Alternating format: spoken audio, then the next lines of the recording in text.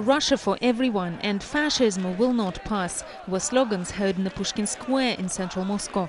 Several thousand people gathered there to protest what they called a racist mood among some of Russia's youth and lack of tolerance toward ethnic minorities. At this rally, for the first time, we officially acknowledge the problem of fascism exists in the country. We say it publicly. I hope the Kremlin will hear it and will not hush it up. Organized by rights activists, the rally had the support of writers, actors, scientists and opposition movements. Protesters say Russia is a multi-ethnic country and any flare-up of nationalism can tip the social balance and harmony. The rally comes 2 weeks after nationalist riots in Moscow and other Russian cities. They made people question whether the government is able to stem a rising tide of xenophobia. On December 11th, 5,000 ultranationalists and football fans clashed with police outside the Kremlin. They were protesting the death of a football fan in a street row the previous week.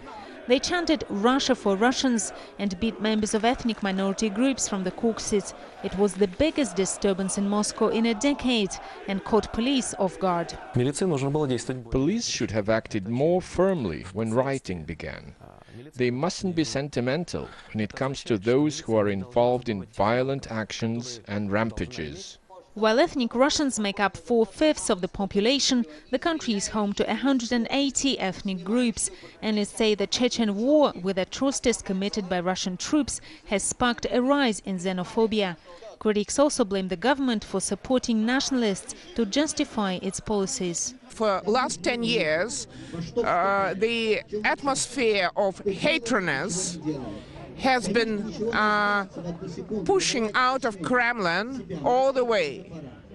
All these pro-Kremlin movements, Nashi, and those who proclaim themselves to be the only patriots of this country, that's, this whole idea that some people are better citizens than others, it was the idea that came all the way from the top of the society, from President Putin, or now Prime Minister Putin, first and foremost. In a recent question and answer session with The Nation, Vladimir Putin called for a clamp down on extremism.